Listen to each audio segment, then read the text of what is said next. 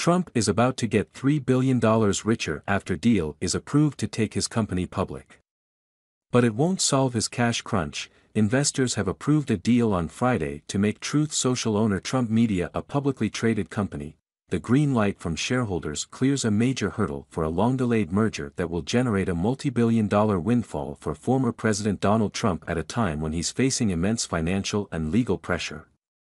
According to a preliminary vote total announced during the meeting, a majority of shareholders of Digital World Acquisition Corporation voted in favor of the deal to merge with Trump Media. The companies have indicated the merger could close as soon as early next week. The new company will be called Trump Media Technology Group and trade under the ticker DJT, Trump's initials. It will own Trump's struggling social media platform Truth Social.